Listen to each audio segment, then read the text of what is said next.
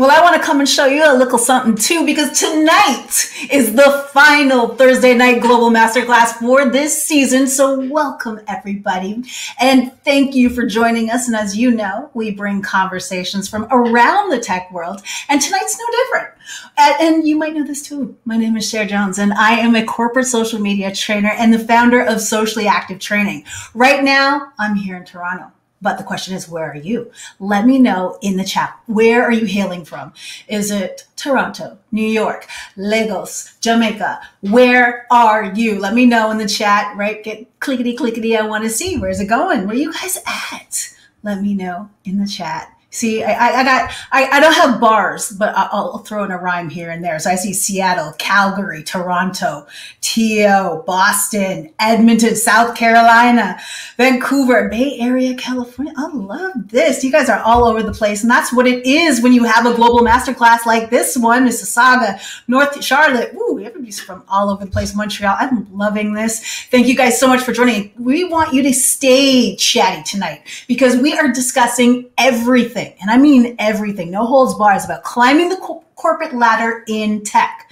There's always an existing culture within organizations today that can prevent diverse growth. So we're going to be talking about how the C-suite can encourage career growth, ultimately getting more Black professionals into leadership roles. That's what we want.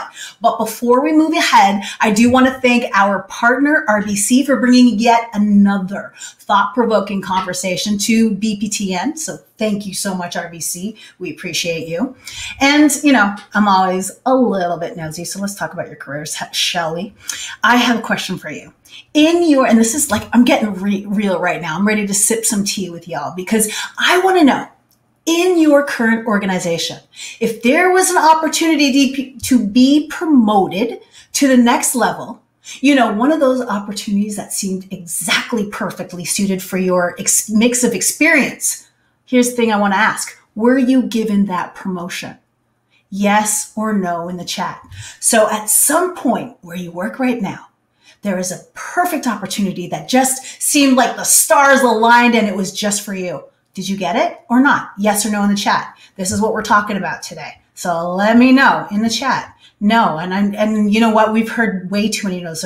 But there are some yeses too, which I appreciate. So we're going to talk to you a little bit about navigating around that space, getting more yeses than no's, and those no's suck. So the thing is, organizations like BPTN are here to empower you to get more Black leaders in the companies we work for right now. So this is an exciting time and I love it. And I love Andrea's answer. No, that's why I opened my own company. Girl, I feel you. I hear you. Far too many no's than yeses. And that's another reality that we're trying to change here. And, you know, it doesn't happen overnight, but there are things changing and we are here to empower one another. And while you're getting all chatty in the chat, one of the things that you want to do is about building your network. So make sure you drop your LinkedIn profiles within the chat because the network, when you got a network, you know you're working. All right. I got another question for you guys. Have you ever, and so this is something that's kind of like looking in the mirror for a second. Have you ever in your role capacity helped somebody else climb the corporate ladder? We know the concept of reaching back, but have you ever reached back? So that's what I want to know. So that's the new question. And I'm already seeing yeses because that's what it's about. And let me see. No, I went to a company. Let's see. Y'all are talking so fast. So yes, always. Yes. Because that's how we do. Always reach back. You know, there's strength in numbers. So I am loving this. This is like a course of yeses. And don't worry. One day, for those of you who can't say yes yet, you will have that opportunity because we're all about building leaders here tonight. So thank you guys so much for participating in the chat. And we're going to keep it, that chat action has to keep coming because tonight we are going to discuss all about encouraging career growth and of course, climbing that corporate ladder. So let me walk you through our agenda for tonight because it is pretty packed. And so of course we're talking, and then we have this awesome keynote presentation by Elfrida, and then my leadership panel. And guess who is moderating the panel tonight? That's right, your girl. I'm doing that. And of course, we started with the tunes in the beginning. There's still time to network in the end, so you can network to some tunes, but network all throughout. This is what's happening. And of course, guys, When we say network, also get social with us. We are BPTN, and that's our handles. And of course, you see our hashtag BPTN. Get with us everywhere. Follow us, tweet us, tag us, hashtag BPTN, because you know what? We want to make sure we keep the opportunities and the knowledge flowing. As well, the future 2021. That's where you want to be, because we have already officially launched it a couple of weeks back, and it is the number one tech summit that you do not want to miss. It's the largest gathering of Black tech professionals globally. And this year, it will take place October 28th and 29th. And if you are a Black professional in tech, it is free 99, baby. So make sure you go to bptn.com right away and sign up. And when you do that, don't be selfish. This is something your friends want to go to, even if they don't know about it. Trust me, they want to go. So make sure you let them know so you can sign up too. And like I said, it can be on you because it's free 99. Okay, so now I want to know who is joining us for the very first time, because let me know in the chat. You can let us know with one. If this is your first timer, right? That's okay. Let me know. One in the chat. And I love how you guys are all sharing your LinkedIn profiles. So keep doing that. If you are here for the first time, share one. And if you're one of my OGs, you know what to do. Type OG in the chat. Because in the meantime, for all you newbies, all you number ones, you see, you all are real ones. This is how this works. Did you know that you make sure you stay engaged in the BPTN chat, but there's also right beside that a little tab for questions. So throughout tonight, we may have time to grab your questions, and if we can, we'll grab them from there as opposed to the chat, because you can see how it flies. Look at all my OGs. You guys are repping. I love it. And of course, these masterclasses are recorded. So if we're just dropping nuggets tonight, you can go back and listen to the replay, or you can share it with a friend too. And of course, you can customize your screen. So I've got my windows all, big and small, depending on how I need it for my setup tonight, so I can talk to you. But you can do that too. And don't worry, you can't break the internet, especially here at BPTN. So what you can do, if you don't like what you see, you can just hit that circular arrow and it will resize everything back to the way it once was, the default settings. And of course, below, you see all those little buttons with icons. Click around in there. You'll find speaker bios, slides that we're using today, member LinkedIn profiles, and so much more. So we give you the goods. And of course, you know how you're sharing those LinkedIn profiles? You've got people to share it with. So we have Adija, James, and Sarah. They're all from RBC. And those are people, their full names are on the front right here, right now. And those are the people you want to get connected with. So make sure you do that. Engage with them, because this is all about bringing you opportunities. Okay? So now, like I said, you guys know I'm nosy. So I have a quick question. It's a multiple choice question. And I want to know what you think. So let's have some fun. And there is no wrong answer here. I just want to know what you think. What do you think is most important to climb the corporate ladder? Is it having a mentor or a sponsor? Is it self-advocacy to take the leap? AKA personal branding, all that good stuff. The right opportunity within your organization, or all of the above? Ooh, I see the winner is clear, but keep going, guys. Keep voting. Because, I believe self-advocacy, personal branding is so important, but that's just me. But it's only getting 6% right now. But all of the above, we need that. But I'm not trying to sway you guys. Let me know what you think. And the votes are coming in hot. And let's see. So we're already, 72%. 53 of you guys, keep it coming. There are so many people on tonight, so keep voting. And so we got 73% say all of the above. So that is all of the above. All of the above. So that's what we're looking at tonight. I believe it is an entire toolkit to make sure that you create the opportunities for yourself. So now, it's all about equipping you with the things that you need to know. So I am excited to bring to our stage the keynote speaker. Hello, Elfrida. How are you? I'm great, thanks. How are you, Cher? You've been turning it up for us already. That's the plan. That is definitely the plan. So now my plan is to let everybody know a little bit about you before I turn it over to you. So for you guys who have not met Elfrida yet, she is the Senior Director of Card Operations at RBC. She's responsible for leadership, development, refinement, transformation, and successful execution of cards and payments, operations, strategies, and performance. So she got a big list of things that she's responsible for, and now she's responsible for educating y'all. So I will leave you to it, and we'll see you on the other side. Thanks so much, Cher. Well, I think I can confidently say that I have never been in a room, virtual or otherwise, with so many Black professionals, and it is amazing. I feel so fortunate to have been asked to speak with you today and tell you a little bit of my story and share some of the things I've learned along the way in my career journey. I think that my career and even chunks of my life outside of work could be placed in the category of never say never. My career history and journey is not traditional, and if I could go back in time and speak to a younger version of myself, I don't think the younger Elfrida would believe what was in store for the future. I was born in Canada, in a town north of Toronto, and my parents immigrated to Canada from England in the early 1960s, and they were from Guyana. And the reason that they left England was because they couldn't find a place to live. My dad was a medical professional. He made a very good income and wanted to rent a house for my mom and my brother, who was a baby at the time, for them to live. And he would call the landlords on the phone and they would say, yes, we've got vacancies. And then when he would arrive in person, as soon as they saw him, they would say, sorry, we don't have any vacancies, or sorry, the place has already been rented.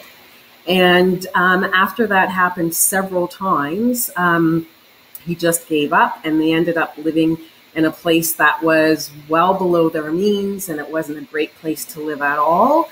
And so he got frustrated and decided to pack up the family and move to Canada. And in Canada, several years later, I was born, and my dad had wanderlust. So we moved around to a lot of different places in Canada. So I know there's some people here from out west. I heard Edmonton, Vancouver. We lived in Western Canada. We lived in Northern Manitoba, where it was really, really cold in the winter. And usually we were either the only Black family in the community, or we were maybe the first Black family that ever became a part of the community. So while growing up, our parents really stressed to us that because we were Black, we'd be held to a different standard and needed to be the best in whatever we chose to do. Education was a key area of focus for our parents, and it was basically a given that we would be going to university. And, you know, my dad faced a lot of discrimination, and so he really kind of drove it home to us that things wouldn't be fair and we would have to work harder. But they did support us in anything we wanted to do, but we were expected to work really hard at it and to strive to be the best in whatever it was we chose to do. And growing up, I loved music, always have. And I decided that I wanted to become an opera singer. So I went to the University of Toronto and went to music school and pursued a bachelor's degree of music. And while I was going to university, I worked at RBC part-time as a bank teller. And I did this for my whole 4 years of my degree. And then after graduation, I did both. So I worked at the bank and I also pursued my music career. And then after a few years, I decided to pivot. I didn't want to be a starving artist anymore. So I decided to switch and pivoted to a banking career, and then did various roles in the branch, then moved into our technology division to implement branch technology on both the hardware and software side. And then within the technology division, I moved into project management, got my PMP designation, realized that I didn't really enjoy project management, and then moved into another role within our corporate real estate division, focusing on workplace innovation and reinventing office spaces and office technologies.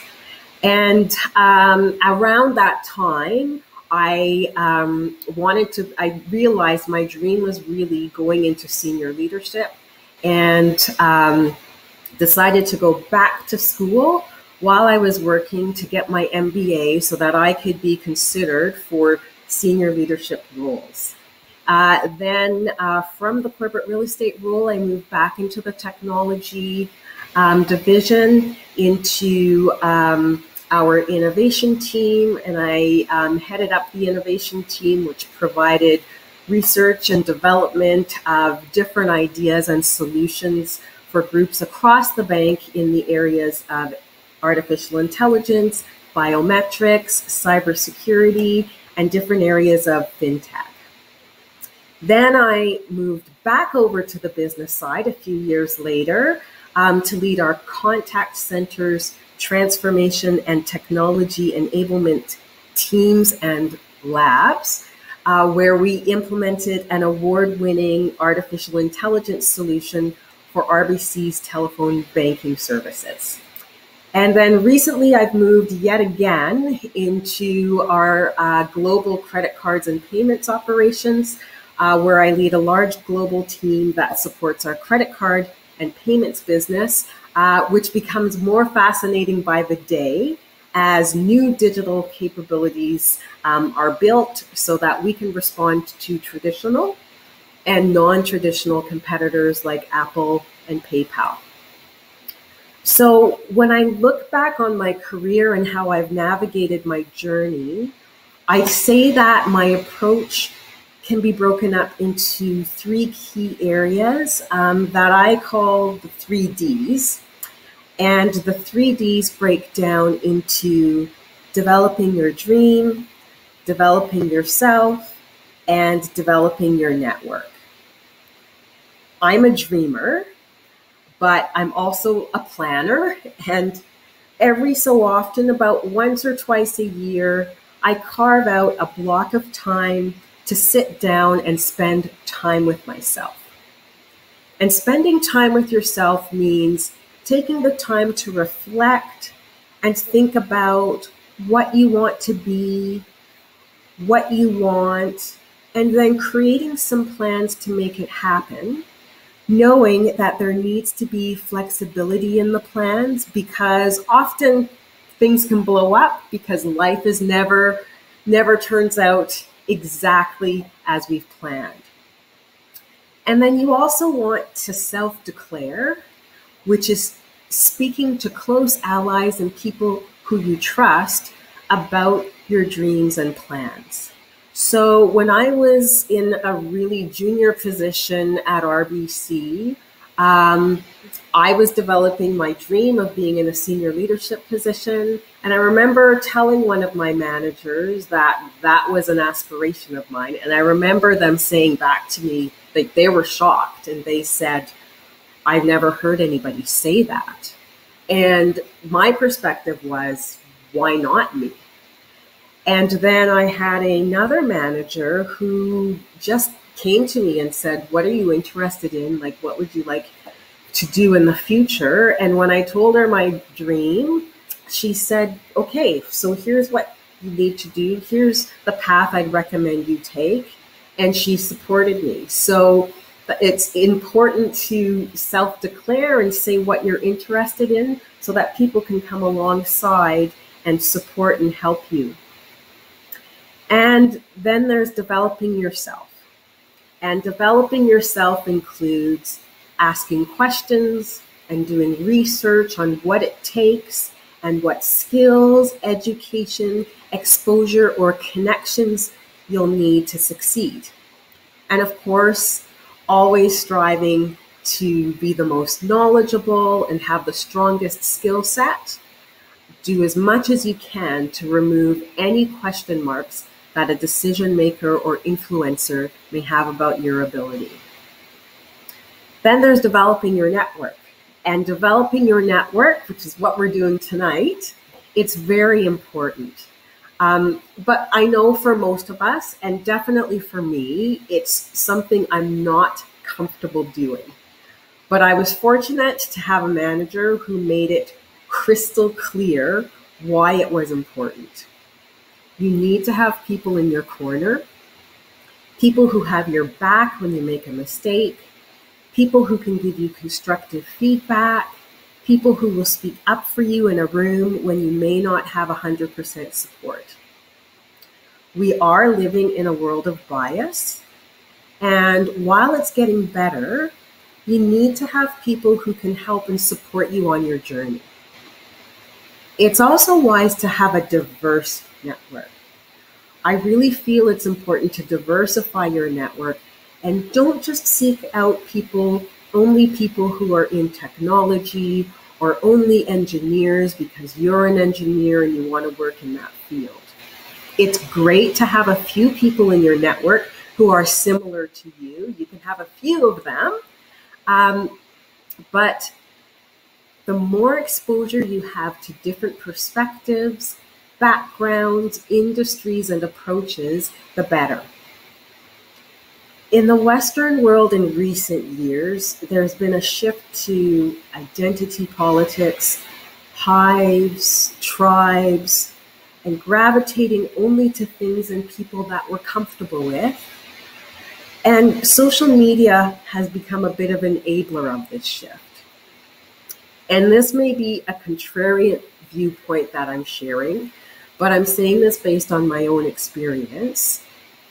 There is value moving outside of your comfort zone and looking for areas where you can be a pioneer and not necessarily surrounded by people who look like you and think like you.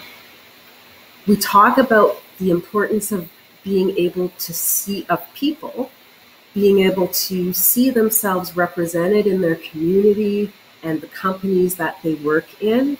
And that is absolutely true. And we have to keep working toward that.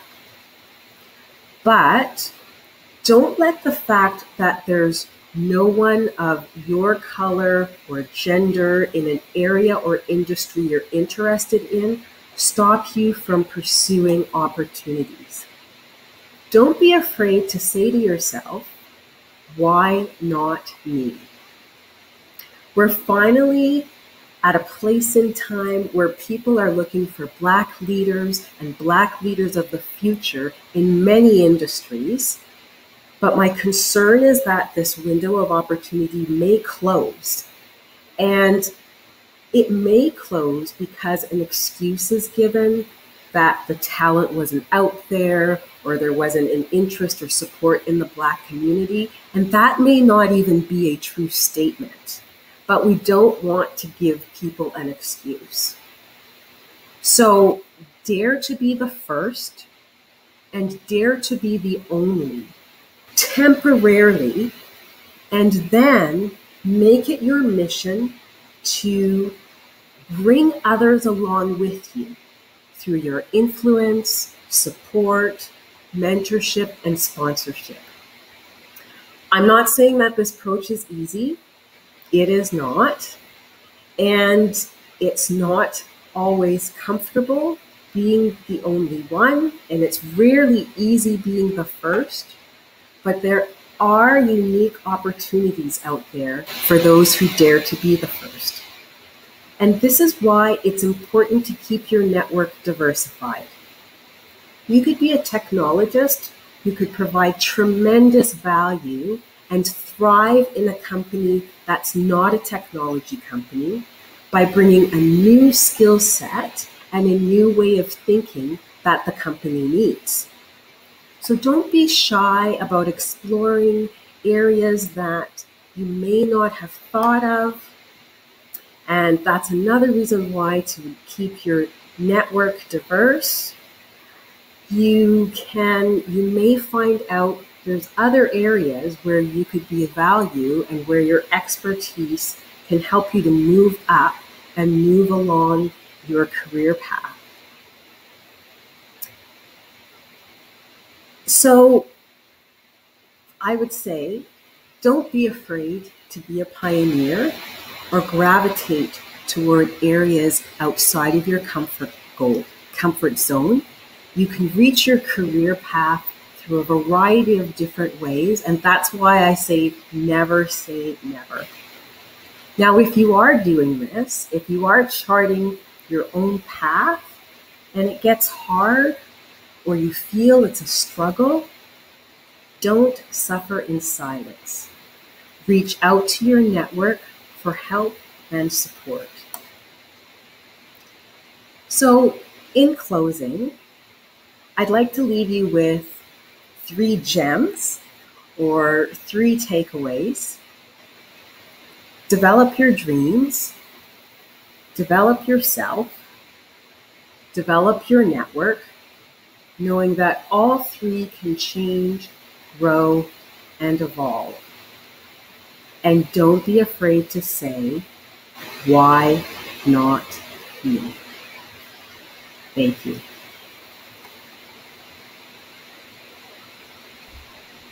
Oh my gosh, you slayed it tonight, okay? You threw some D's on that talk. So thank you so much. You developing your dream, developing yourself, and developing your network, which allows you to dare to be the one and the only. So thank you so much, Elfrida. You rocked it tonight. I know people were taking notes all night long. Thank you, Cher. Thanks so much for having me. You're so welcome. All right. So guys, I know you dropped some D's on your notepads or dropped some D's in your phone as you were taking notes, because that was so fire and is exactly what we need to hear as we dare to be the first and the only, but not for long, right? Because we're all about reaching back to what's next and bringing us along and having that conversation. So tonight we are going to get ready to have that conversation about how you can move forward so you get the opportunity to reach back. So I know you're looking forward to our amazing panelists tonight, because we're going to have a power pack panel here tonight. Trust me, already talked to them, and they have gems to be dropped about how they are climbing and have climbed the corporate ladder. So let me introduce you to our outstanding panelists. So first up, I have Nicole Steele. Nicole, welcome. Hey, how are you doing? I am fantastic. Are you not excited after Elfrida's chat? Oh my gosh. Yeah, definitely. Like, Elfrida killed it. Thank you very much for all of that. Oh my gosh, it was amazing. Yeah. Definitely. Okay, so let me let everybody know about you. So Nicole is the Director of Integrated Communications for BTP Data to Value Marketing at SAP. She is a marketing professional with a successful track record for building innovative marketing programs and collaborating with global teams to generate demand and drive pipelines. So welcome, Nicole. We're going to see you in just a second. Thank you very much. You're welcome. All right, up next, I'm going to be welcoming Tia. Tia, hello, how are you? I'm doing well, thank you. How are you? Fantastic, energized after that talk. So I know you are too. I can already see your energy. Oh, yes. I'm feeding off your energy. I'm telling you. Okay, so let me let everybody know about you. You are the VP of Culture, People and Culture at GetAround, and you are an innovative and accomplished human resources professional with an extensive background in strategic business partnering, performance management, employee relations, compensation and benefits, HR policy, and development. So you know all things people. So welcome, Tia. Thank you so much for joining us. Thanks for having me. Fantastic. So next up, I've got Reggie. Reggie Marable, how are you? What's up? What's up? How you doing? I am just basking in this Black excellence, so this is awesome. And it's great to have you on the panel. So let me let everybody know. I'm honored to be here. I would encourage everybody to go out and look at the panelists. Don't look at mine, because look at the panelists' background. These are some incredibly powerful people that we're going to talk to tonight. I'm just honored to be here. Well, we're great. We're glad to have you because you are bringing it. So let me let everybody know a little bit about you. You are the area VP of Enterprise Corporate Sales at Salesforce. You have the nationwide responsibility for an enterprise sales organization, and you are tasked with generating growth. But we don't stop there because you are also a published author, and your book is called The Blueprint, The Keys to Making Big Money in Professional Sales. So well done, my friend. Thank you for joining us. Pleasure. All right. So next up, my final panelist for the evening is Chinedu Onyebola. How are you? Hello, Shay. How you doing? That was awesome. You got that perfectly. Perfect. You know, I did practice. That's right. Of course I did. Okay. Nice. I'm a professional, right? But anyways, let everybody know about you. Because you are a senior Agile coach within the Agile Center of Excellence at RBC. And in your current role, you collaborate with several lines of business inside RBC to ignite and sustain new ways of working with an outcome-driven focus to deliver the right products at the right time and to, of course, delight customers. So welcome, Chinedu. That's correct. Thank you. All right. Pleasure to be here. Wonderful. Okay, so now it's time to bring all of my panelists together because we are going to have an incredible discussion. And I want to remind everybody tuning in that you can submit your questions for the panelists, but in the Q&A box. Continue to chat and connect with each other and comment on what's going on in the chat box. But right beside, there is a little tab to submit your questions. So if we have time, depends on how much this conversation is going. I don't know. This is going to be a hot one. But if you have a burning question, let us know, and I'll be checking it tonight.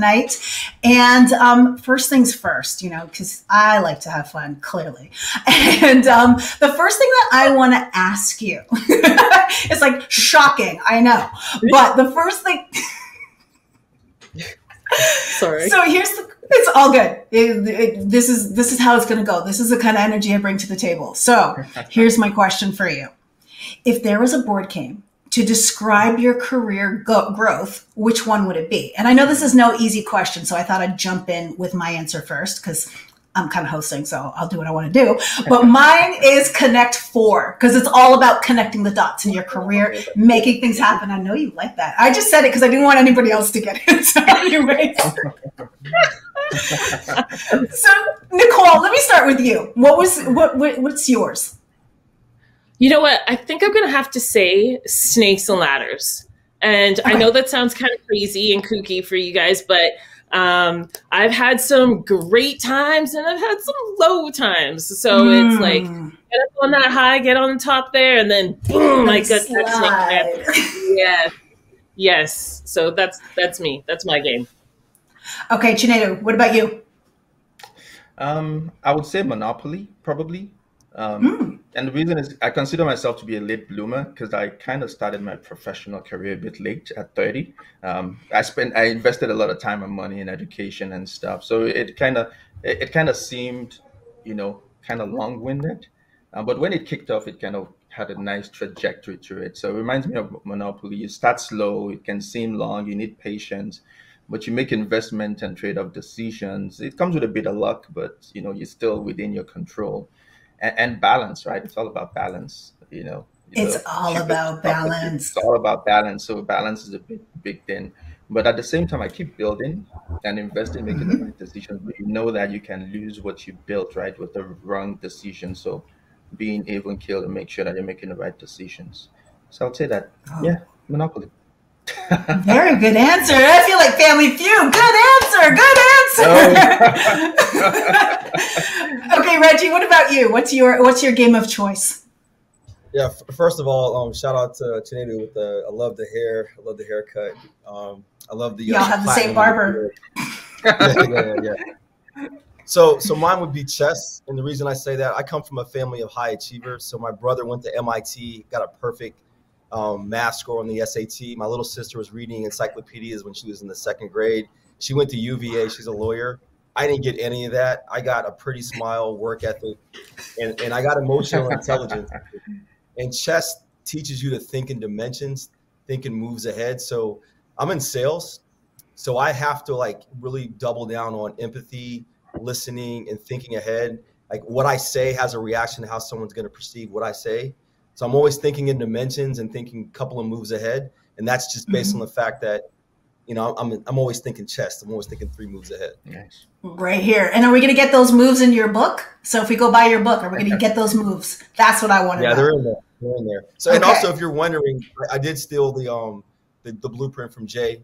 His is blueprint, all one word, and mine is blueprint, two words. So okay, so you won't get sued. That's all that matters, right? I love it because you know they've got a full him and NB have a full floor of lawyers just for things like that. So smart move. Tia, tell me about you. What is your game of choice when it comes to describing your career? Sure. I'd have to say it would be apples to apples, where you have multiple, there's several different options, and whichever option you choose, you can make it work. So my background is in analytics and operations, and I tend to make things work even if they don't necessarily fit together. Okay, so we're going to stay on that theme of making things work. So I'm going to stick with you, Tia. What is one strategy that you did to move up the corporate ladder? How did you make it work? Was there a specific challenge that you may have faced that you clearly remember, and how did you overcome it? So that's like a whole bunch of questions in one, but let's just stick with that one strategy that you did to move up the corporate ladder and make it work. What did I, to make it work, I would say the one thing that I would always do is understand what the end goal was and determine what gaps I had to get to that end goal. So always starting with the end in mind. And, you know, my end could be, you know, my next step for my next role, or, you know, where I want to be in the next 10 years, but making sure my next move fit the steps in the path to get to that end goal. I like that. So you're kind of like Reggie, like seeing 3 moves ahead, like you're playing chess with your career. So that is pretty awesome. So Reggie, when you hear that question, what is the one strategy that you did to help you move up the corporate ladder? You talked a little bit about, you know, your emotional intelligence and leveraging that, but what is the strategy that you used, and did it include emotional intelligence? That's why I'm inquiring minds want to know. Yeah, it didn't. So my story is rooted on success, colossal failure, and then reinvention. So quick story. So I had, most of my career has been in the telecom industry, and I went from a customer service agent to running Sprint's global sales organization, which is a really big job. And then I became a CRO, chief revenue officer of a mid-sized media company. I was the smartest guy in the room. I had all the answers. I had a big ass ego. And in that job, I got fired. This was 5 years ago. So I was fired. I was unemployed, and I was a bartender for 5 months. So I learned a lot about myself, about life, about people, about humility and respect. So when I got into Salesforce, I came in at a first-line sales leader. And I've been promoted like 5 times here. But I approached Salesforce with beginner's mind, respect, humility. I really focused on my listening skills. So if I wouldn't have failed, I would probably have eventually failed at something else, because I was the smartest guy in the room. I had a big ego, and I needed to fail in order to reinvent myself. Oh, no pressure for the rest of you too, because I know everybody's like, wow, that was really good, but that was fire.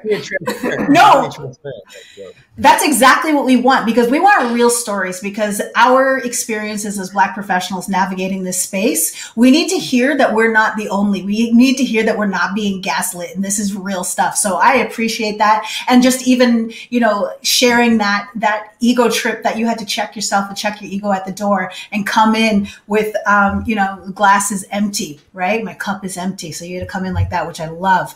So Chinedu, what about you? What's the one strategy that you did to move up the corporate ladder?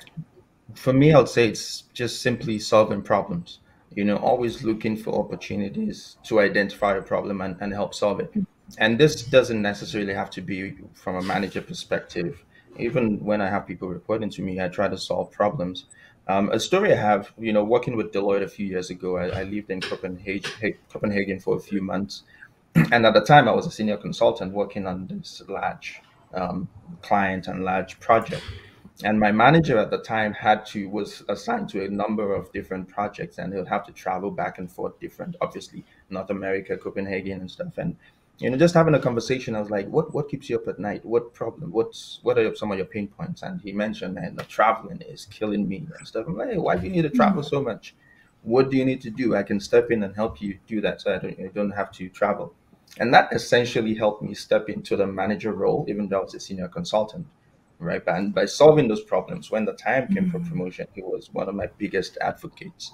So I kind of take that with me. But I'm like, where can I find a problem? How can I solve it?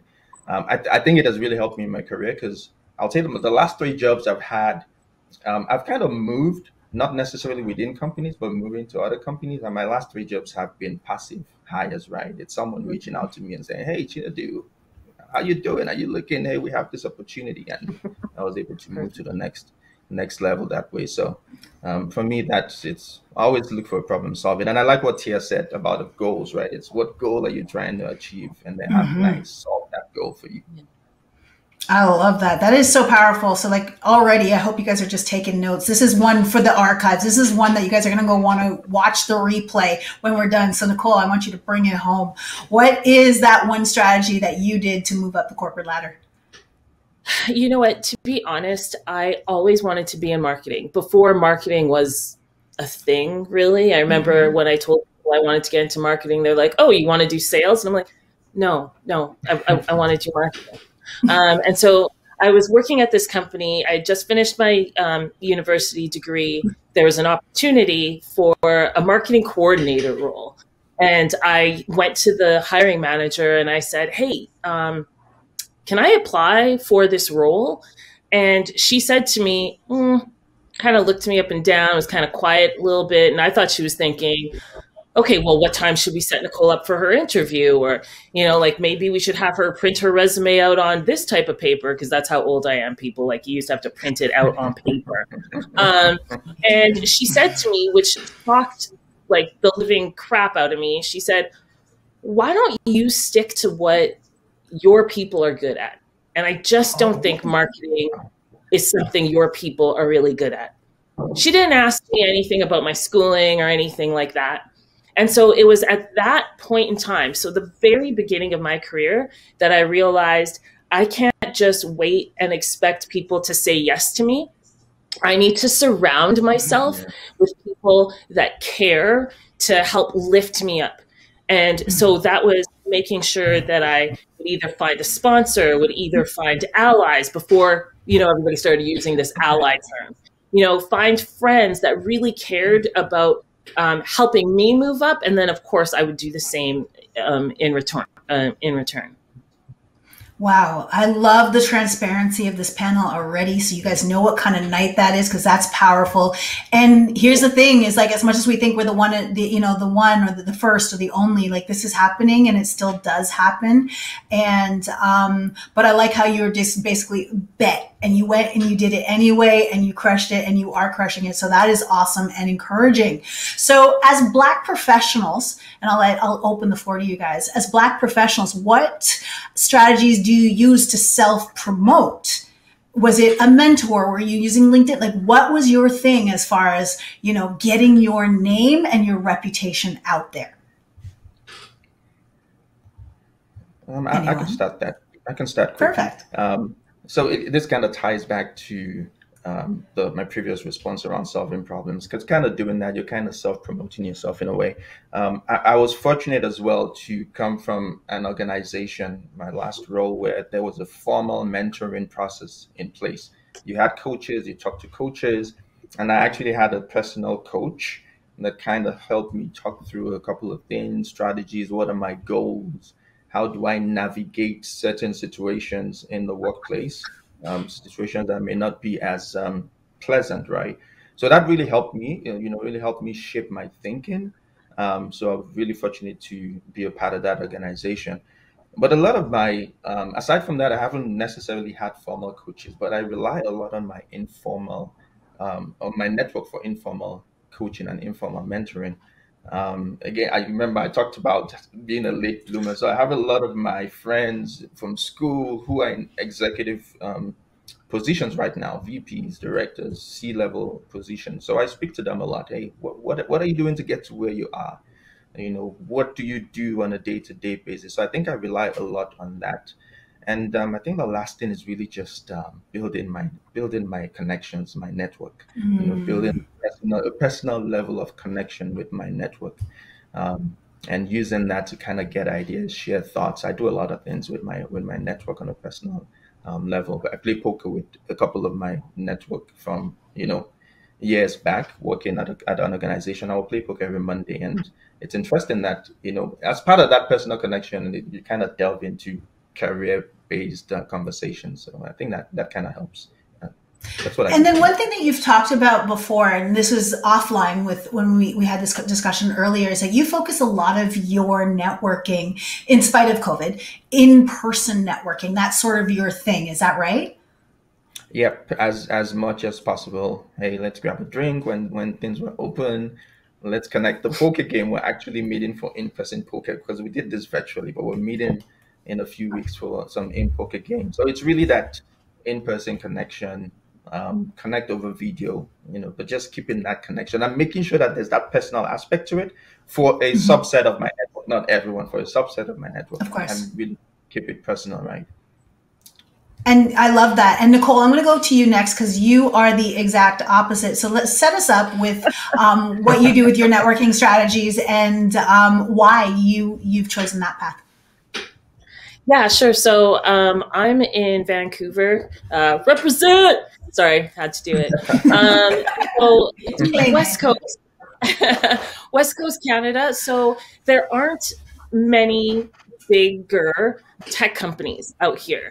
And so what I've had to do is I've known that I want to be in tech since at least a decade and a half ago now. So I had to make sure that I made relationships with people in those tech hubs in the States. So, I have a lot of people in my network in California, a lot of people in Philadelphia, a lot of people in New York, a lot of people all over the States where there are the different tech hubs.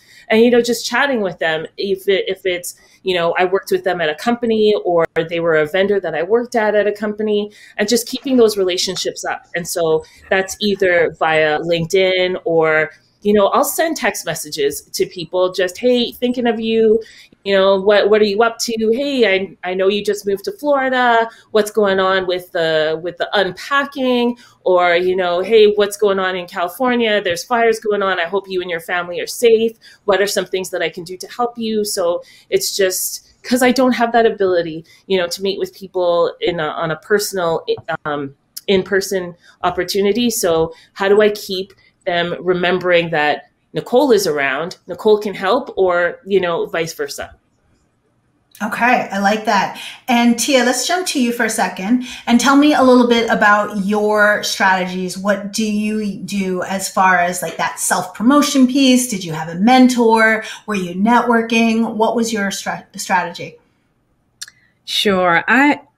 I've struggled with self-promotion for just about my entire career. I have learned to do it out of necessity, because if you don't speak up for what you want, no one's just going to hand you anything in most cases. I have been fortunate enough to have been promoted throughout my career, but there has been times where, I see something that I want and I'm like, I can do that job, but I may not get the role because, either they have someone else in mind, but there's also been instances where I could have been promoted within my role. So, I'll go back to speaking up for myself. I haven't really had an official mentor.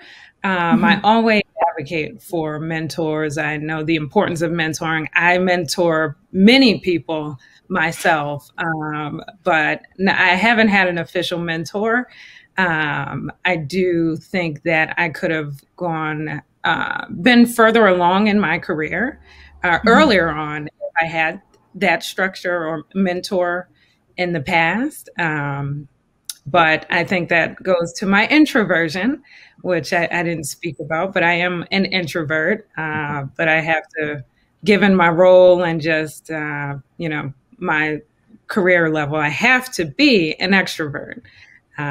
So reaching out and making connections has been a struggle, but I'm here because I know there's many others that are similar to me. And, it's always starting with the end in mind and not taking no for an answer. And I love the fact that you were so transparent with sharing the fact that, this doesn't come easy, like putting yourself out there, promoting yourself, branding yourself is not natural for you. And that's okay. Yeah. I know that there are a lot of people who are just like you that saying, finally, thank God. It's like this pressure right now that you have to do it, but it's like, what if you're not good at it at first? Exactly. And I love that you were transparent about that. So Reggie, someone who was able to check your ego, now, especially now in the lens that you have now, you see how it helped you at times and how it hindered you. But now as you come in with this like kind of Zen approach to what you're doing, what sort of wisdom do you have to share around self-promotion, especially being in sales and being that person who's not afraid to make a phone call? What's that been like for you as far as your ability to self-promote, and also did mentorship play a key role in that? Yeah, so I started off with the megaphone early in my career, like promoting myself. So now it's a delicate balance. Fortunately for me, I'm in sales, and I'm going to quote Jay-Z: "Men lie, women lie." So sales is based on performance. And I learned that early in my career, which is why I was gravitated towards sales, is because as a person of color, sales is very objective. Can you produce or can you not produce? So being in sales, it's all about like numbers, it's about performance. So what I focus on are three things for promotion and career advancement. I focus on performance, I focus on relationships, and I focus on brand. And when I say performance, I work for Salesforce, high performance sales culture. Either you perform or there's not like a lot of room for underperformers. So performance speaks for itself. Relationships, when I talk about relationships, I'm talking about cultivating my own professional network, meaning I am investing my own personal time to take people out to lunch, to do virtual coffees with people, to check in on people and make sure that they're good. So I spend a lot of time on that. And then also within relationships, there's mentors and there's sponsors. I have my own board of directors. I have my own mentors that I go to. They work at Salesforce. Some work outside of Salesforce. And that's like my confidants, people I can go to get candid advice and coaching. My wife and my kids are also mentors. And then sponsors. Sponsors are people that work for your company that are in senior roles that can help you get exposure, help you get promotions. So you got to have mentors and sponsors, and you got to have a network. So that's your relationships. The last thing is your brand. When I talk about brand, what are people saying about you when you're not in the room?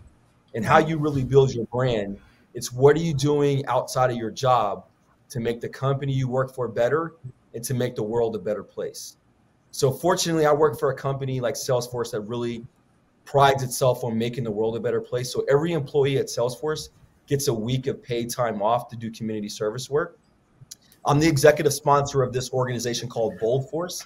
Its charter is to help the company find, develop, mentor, and promote Black talent.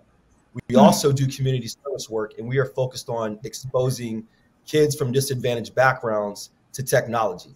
So if you're doing all of those things, you got performance, you got relationships, you got brand, that's how you get promoted, and that's how you do it subtly, where you don't have to put a megaphone and yell, hey, I'm Reggie Marable.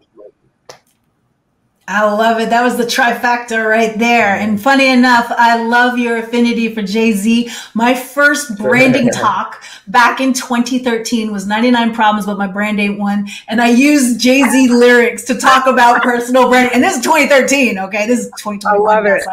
It's not my first rodeo. Classic. So here's the thing. It's like we're ending on a high note as far as talking about branding. But sometimes, and this is a serious question, and sometimes on the flip side, Black leaders have commonly shared the experience of dealing with the others who are threatened by their abilities and their success. And in that moment, Black leaders have admitted to the fact that they are dulling their shine because they don't want to make that person feel uncomfortable, or they feel like they can't stand out as much as they could because they're getting negative attention for the positive contribution, which seems backwards, but it's the truth. So what advice do you have when it comes to dealing with people who are and navigating those microaggressions and those challenges that come to your authority and accomplishments while still owning what makes you awesome and not keeping your successes to yourself? So I know it's a big jumbly question, but it is a big jumbly problem that we're all dealing with. So if someone, what do you do when someone is trying to make you dull your shine? I'll give it a first shot. Like, I struggle with this because I went to Morehouse College. So Morehouse, in my humble opinion, is the greatest school in the world for Black men to go to. But it teaches you not only, I mean, I already had confidence, but it teaches you like strong confidence and always to be the best and be elite. So I struggle with that. What I try to do is I try to outwork like everyone. I'm like, I pride myself on work. I pride myself on adding value. So if I'm adding value and I'm working hard, I don't really have to like downplay like my shine or my swag. I don't have to do that, especially being in sales. Most company owners and senior executives in big companies, all they care about is, can you help me solve a problem? And can you help me make more money? So I'm a little different because I'm in sales, but I struggle with that at all times. And I just try like not to focus on self-promotion, but to keep my swag up. I just focus on those three things that I talk about. I also focus on adding value and just outworking everybody. I love that. I love that. So Tia, I'm going to come to you next. What do you do? What advice do you have when it comes to navigating those microaggressions or challenges to your authority and accomplishments while still owning you're awesome? Absolutely. I would say the authenticity is key. Always maintaining my authentic self, not wavering based on who I'm talking to or what the situation is. I've been in several heated discussions and arguments, but maintaining my composure. And, you know, I'll have other people reach out to me later, like, how did you maintain your sanity throughout that? And it's a poker face, I guess. But, you know, knowing my worth and the product that I put out there, my brand, my work speaks for itself. My work will always speak for itself. I have extremely high work ethic. I build teams that have high work ethic, and we are producers. And that's what I will always be known for. So regardless of what may come my way, I let it roll off like Teflon and keep it moving. Dust those shoulders off. That's what I'm talking about. I love it. All right. Who wants to add in next? Because either one of you can go. I can add a few thoughts. And this is how I approach it, right? It's pretty much maintaining a positive mindset and keep your star shining, if I want to give anyone advice. And the reason I do that is because, you know, I can't really control how people or others act towards me, but I'm 100% in control of my emotions and my actions. So don't let anyone rob you of that. That's the first thing. I'm a pretty even keel person, so I don't get wound up with stuff. But I personally choose to put aside microaggressions and challenges. But I said put aside. I don't ignore it, because there are times that you need to confront things and address certain things. So in some situations that I've been in that situation, I've addressed it, and it's always a one-on-one conversation. I think it's only once where I've blown up when I was in a meeting with a client and he was saying the totally wrong thing and I blew up, and my team was actually scared because they're like, we've never seen you blow up before, Chinedi. But I felt it was necessary at that point to do that. But on the flip side, I'm always honest with myself. You know, I've learned to always also admit when I'm wrong. You know, when something happens and I'm wrong, I've learned to admit that and apologize and have a conversation with the person. And I think this has built mutual respect with a couple of colleagues that I've worked with in the past. So it's not always about, hey, it's aggressions towards me. Sometimes I may be the aggressor as well. So I recognize that, and I try to also make sure that I fix that. Awesome. I love that. And here's a comment that caught my attention when you guys were talking. Ricardo says, I started wearing glasses because I read that it makes other groups feel less intimidated. And he says it didn't work. So I love that. So Nicole, what about you? What's the strategy, or how have you dealt with that? Because clearly, this is not your first rodeo when it comes to someone saying, "Hey, stay in your own lane," even though you have awesome to bring to the table. So, what do you suggest or have to share? So I'm at SAP right now, and so they're a large global company. They have over 100,000 employees. They've been around forever, and SAP is a dinosaur.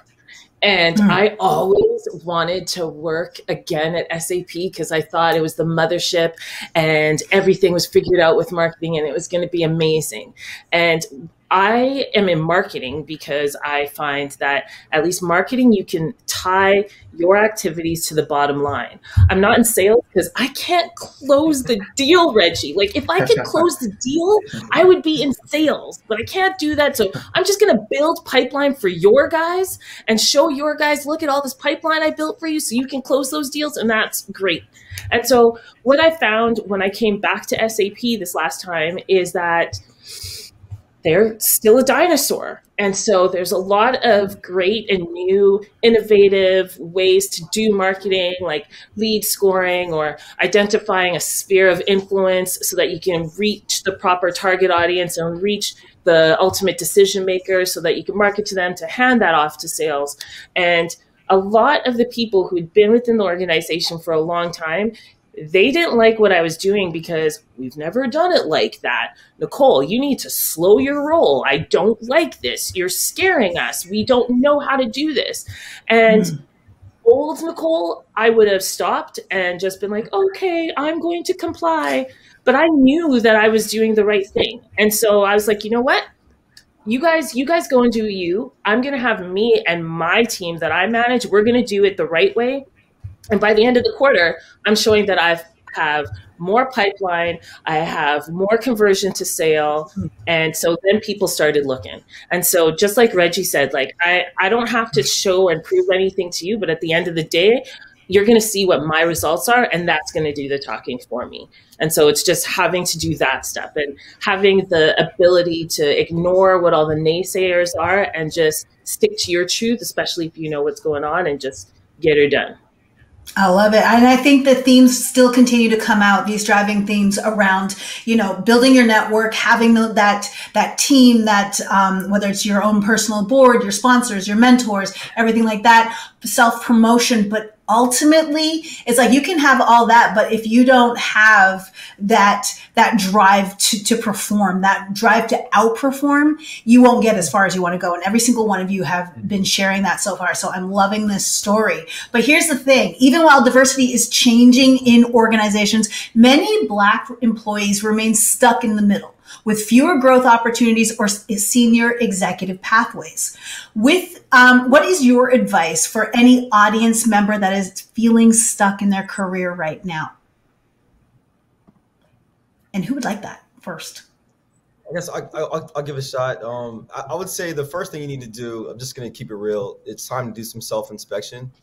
Like look yourself in the mirror, and can you look yourself in the mirror and say, I'm giving this my all. I'm giving this 150%. I'm mastering my craft. I'm at the top of my game. And if you can't answer yes to those questions, then you need to look yourself in the mirror.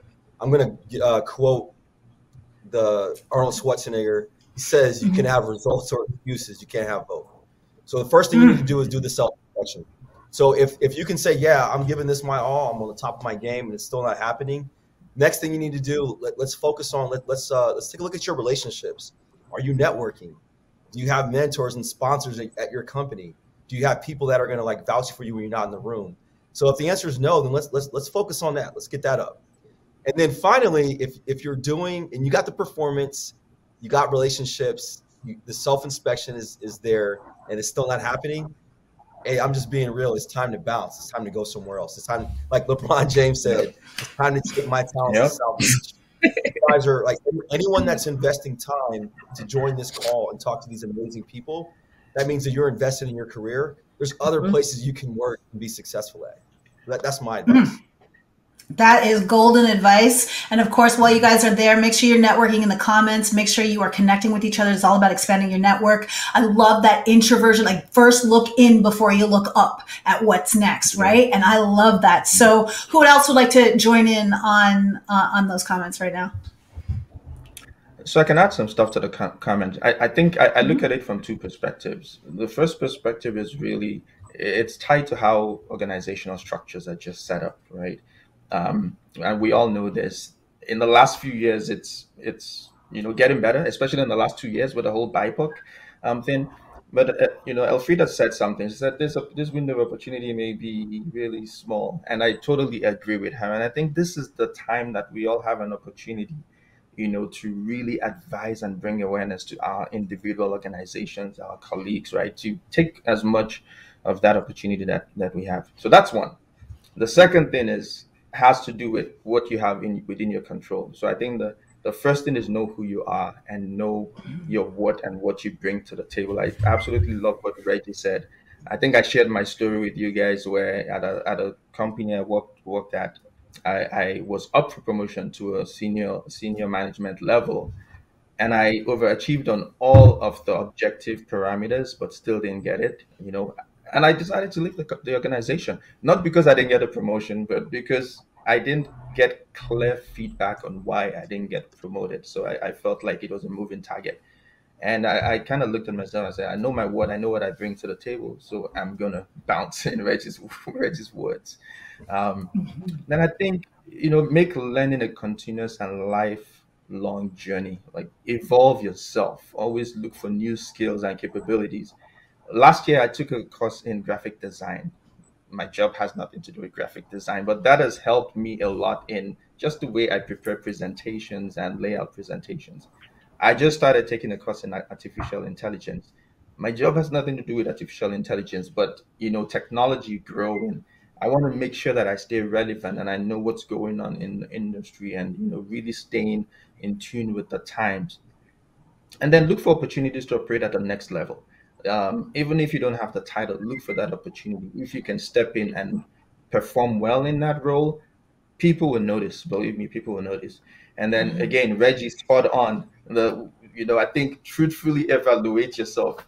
Another story I'm Nigerian. I have a lot of friends from Nigeria. Who moved here. A lot of them, I've been in companies where I've worked at, and they come to me to mentor them, and they say, and they tell me, hey, in Nigeria, I had the senior executive position, and right now, I'm in this position, and they get frustrated. But I advise them, it's a different culture. It's a different work culture, different environment.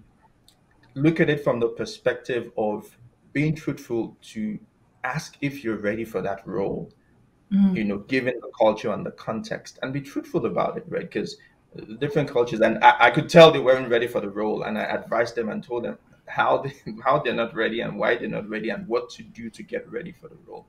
So I think a lot of times we are not as truthful to ourselves. We just feel we need the title or we need the pay, but being truthful to yourself, continuous learning, and just know what you bring to the table is what I would say. This is some good stuff right here.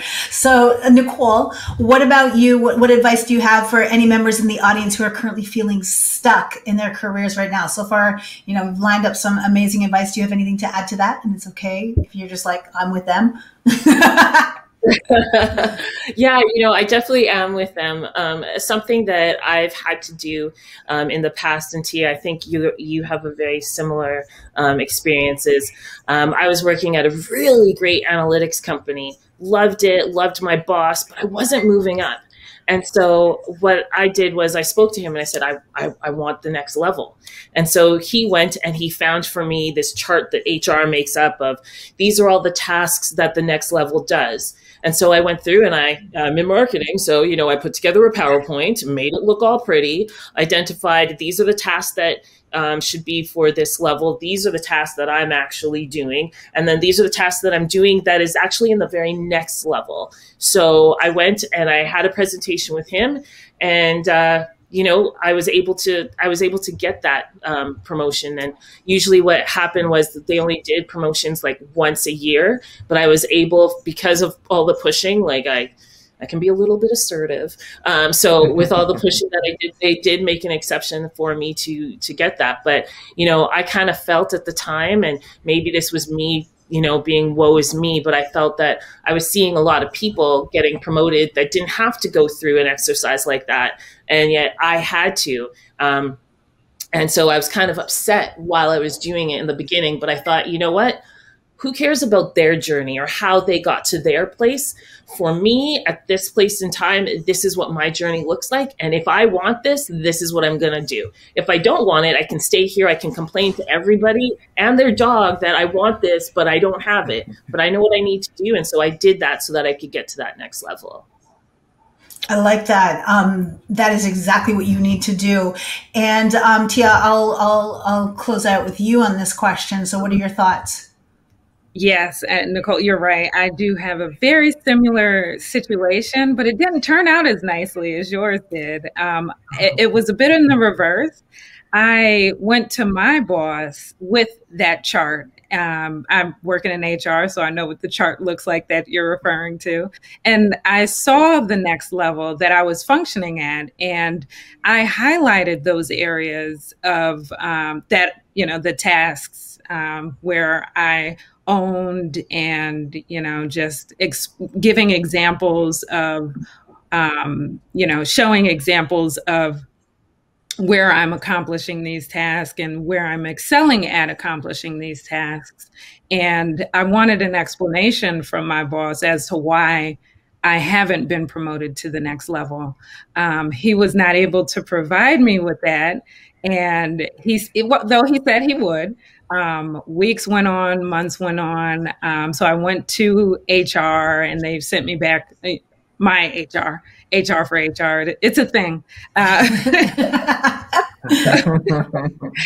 They sent me back to my boss. And it was, promises here, promises there. It ultimately didn't happen. So I found the right position outside of the organization. I love the organization. I was highly engaged with the organization. I led many initiatives within the organization, but I also needed to take care of myself, and nobody else was going to do it but me.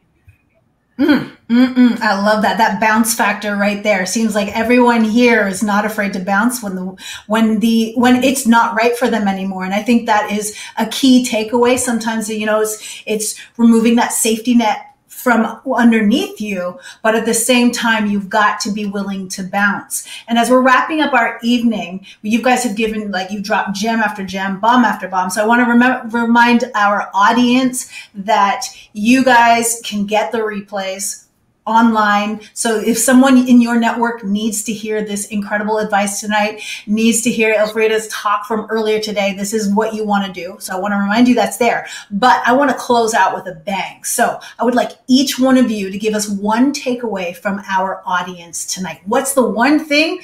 It's listen, I paid my free $99. I want this one thing. So give me that. And Tia, I'll start with you, and then we'll work my way down the list. Okay. The one thing for me would be to really internalize, understand who you are and where you want to go, so that you can make your own path. Don't let anyone else tell you where to go or what direction to take. Ultimately, you know your own goals, and you have to be your own best cheerleader. Love it, love it, love it. Chinito, you are up next. What do you have to say? What's the one takeaway? Yeah, for me, I think I kind of hinted on it before. It's really be in a constant state of learning. Keep learning, broaden your horizons, and evolve yourself continuously. And learning outside of your field as well. Just learning about what's happening in other industries. That's something that I like to do. Stay focused on your goals, and as you succeed, help others succeed as well. Yes. I love it. I love it. So Nicole, you came with the practical amen there. So now what's your amen takeaway? Definitely don't stop. Don't let any one person stop you from achieving your goals, your dreams. And like Chinadu said, expand your network. You know, speak with other people, converse, network with other people, and don't forget the other people that are behind you, because you never know. You never know that somebody that you're talking to is a college student or something like that may have a connection with someone else that could help you for a vendor, for a job opportunity, or just have really great networking potential. So make sure that as you go up that ladder, you bring other people along, because if we don't continue to do that for all of us, we're going to still stay here. And I'm trying this. I want to make sure that we are all moving up, because when my 5-year-old and my 8-year-old are moving up, I want them to see a different world. And it's our responsibility to make sure that we help all of us move up that ladder. Wow, I love it. That is so hardcore. Now it's coming in hot to the closer of the night. Tell me, Reggie, what do you got for us? I'm gonna leave you with a quote, and this is a quote that I look at every single day. In life, there are two things that you have total control over: your attitude and your effort. So never let anyone take away your energy, and always work harder than anyone out there. And if you ever get down, this is what I do. I got Diddy in my head. I love Diddy. Can't stop, won't stop. Can't stop, won't stop. Can't stop, won't stop. Fire. Love it. Fire, fire, fire. In fact, see on that side, that little cassette, that big little cassette says, pause if you must on the label, just don't stop. That's what that says. So that's one of the things. Sometimes you have to take a pause, but just don't stop. Can't stop, won't stop, right? And this has been a powerful panel tonight with just incredible, like I said, dimes dropping. Yes. Before we close, I just want to say, and I'm sure I can speak for all the panelists, you're amazing. You're incredible. Yes. You have such positive energy. Yes. So thank you. Yes. Thank you. Round of applause. Oh, thanks, guys. Yeah. Oh, no, I have no words, almost. Dropping D's on it. That's right. So, guys, thank you guys so much for bringing your energy, your knowledge, and bringing the feels over my way. I appreciate you guys. This has been an awesome, awesome panel. So, Nicole, Tia, Reggie, Chinadu, thank you guys so much for bringing it as well. I want to thank our partner, RBC, and the audience in the chat that's firing up right now. They have been awesome. And of course, make sure you guys are connecting with us on social media. And we're going to send you a survey, because we just want these to continue to get better and better. And like I said in the beginning, this is our last masterclass for this season. We're going to start up again in December, because you know, we're getting ready for the future. Be future at that. So there is one learning session presented by Salesforce on Thursday, September the 2nd at noon for all sales professionals wanting an opportunity to talk about value-based selling. So that's where you want to sign up. If you need to know more about that, get in touch with BPTN. And of course, I will see you at the summit. On the stage, of course. And that's exactly where you want to be. It's free 99, so don't forget to grab your passes. And thank you guys so much for joining us for this last masterclass of the season. And I hope you had a great time. Like I said, share this with a friend and have a fantastic night.